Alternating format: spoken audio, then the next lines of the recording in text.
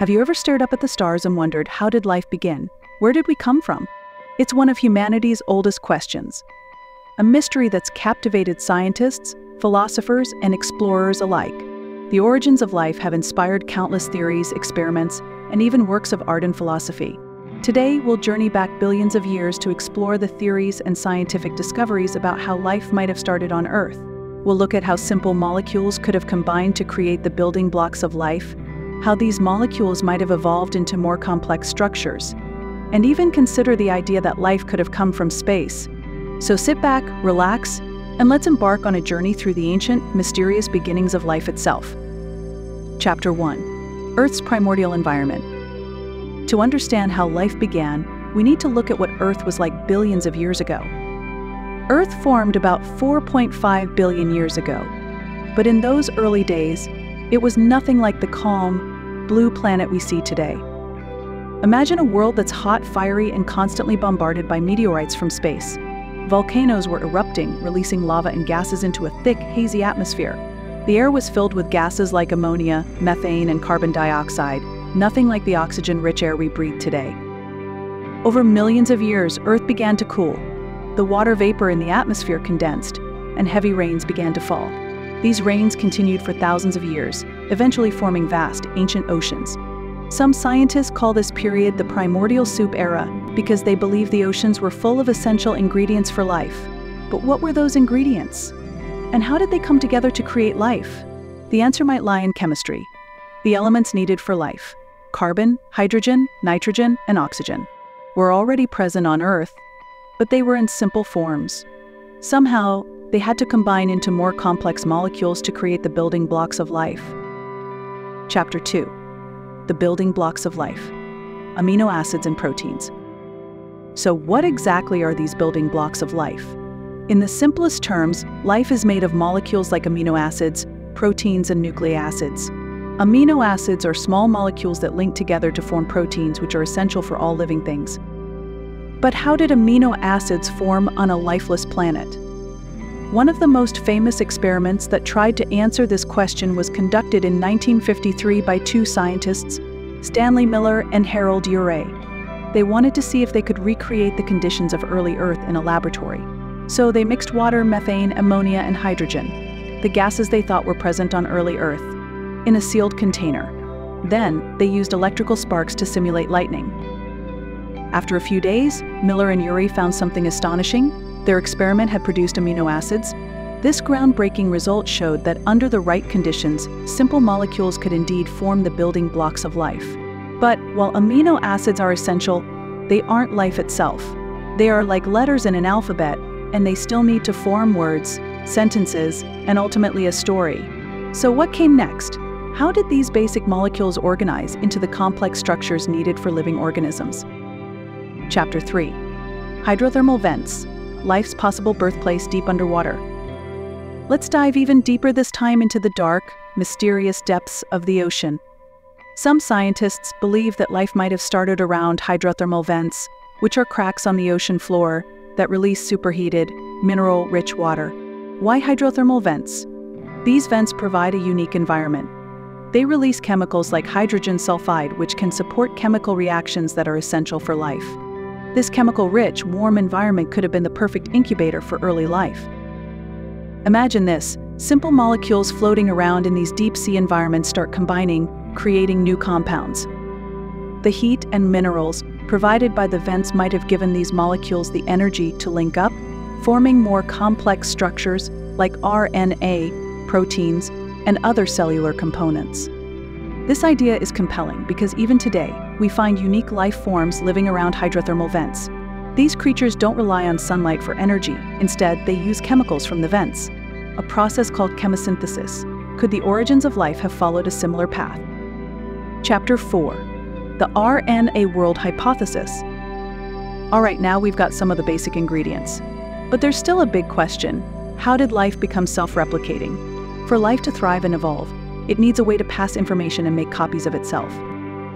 This brings us to a fascinating theory known as the RNA World Hypothesis. RNA, or ribonucleic acid, is a molecule similar to DNA, which stores genetic information in living cells. But unlike DNA, RNA can also act as an enzyme, a molecule that speeds up chemical reactions.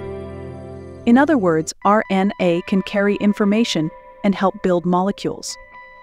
This dual role makes RNA incredibly special. Scientists propose that early life might have been based on RNA rather than DNA. Imagine simple RNA molecules forming in a warm, chemical-rich environment, like around hydrothermal vents or in shallow pools. Over time, these molecules could start copying themselves. This process of self-replication would be a crucial step toward life, allowing molecules to pass information from one generation to the next and evolve.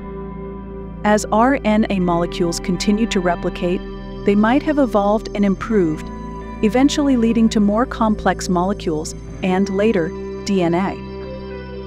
In this way, the RNA world hypothesis suggests that life may have started with a single, self-replicating molecule, a fascinating idea that provides a potential bridge between chemistry and biology.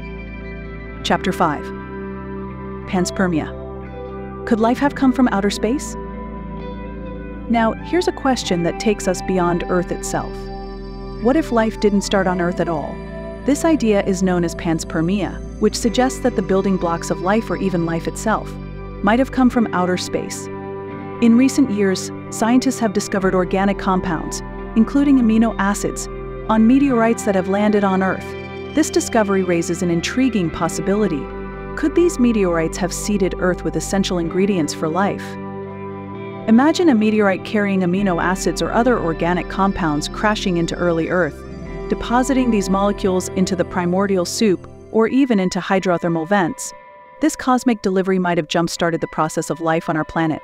While panspermia doesn't explain how life originated in the first place, it does suggest that Earth's first life forms might have had help from space.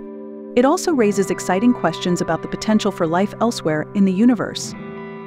Chapter 6. Assembling life. From protocells to the first cells. Now that we have some theories about how molecules formed, let's take it a step further. How did these molecules come together to create a living cell? One possible step in this journey was the formation of protocells, tiny structures that could hold molecules together and create a separate internal environment. Protocells likely had simple membranes, which are layers that protect and separate the inside of a cell from the outside world. These membranes could have been formed from fatty molecules, which naturally form bubbles in water.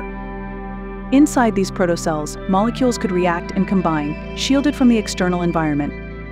Over time, some protocells might have contained RNA or other self-replicating molecules, allowing them to grow, divide, and evolve. This development of protocells is a significant step because it could lead to true cells, the basic units of life. A cell has everything it needs to survive, grow, and reproduce. And from these first cells, life on Earth began to evolve and diversify into the vast array of organisms we see today. Chapter 7. Life beyond Earth. What we're learning from other planets.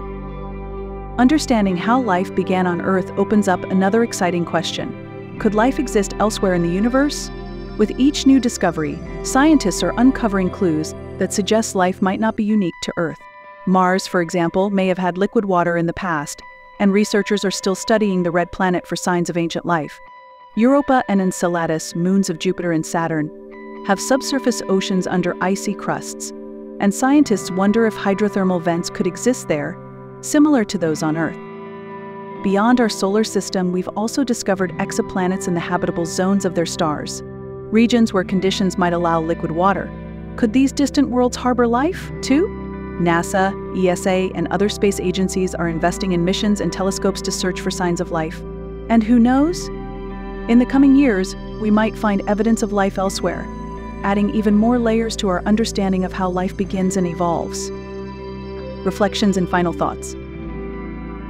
So, how did life begin? While we don't have all the answers, each theory, whether it's the primordial soup, deep sea vents, the RNA world, or even panspermia, adds another piece to the puzzle. Each idea brings us closer to solving one of humanity's oldest mysteries. As we continue exploring Earth and the universe beyond, we'll likely uncover more clues, and who knows, we might even find life beyond our planet, reshaping our understanding of our place in the cosmos. Thank you for joining us on this incredible journey through time, space, and the origins of life. If you enjoyed this video, don't forget to like, subscribe, and hit that notification bell for more amazing explorations of the universe.